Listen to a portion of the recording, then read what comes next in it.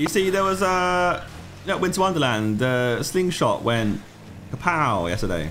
I mean, I'm not leaking anything, right? But there's definitely a video somewhere where someone might have gone on that ride, and then someone might not have gone on that ride for that reason. And it'd be very interesting to look back on it in retrospect now. I don't know, it's almost like someone in Assignment, I'm pretty sure, like, has like a phobia of death and just avoids that ride entirely. And that's recorded and filmed somewhere, which will now look very weird in the video.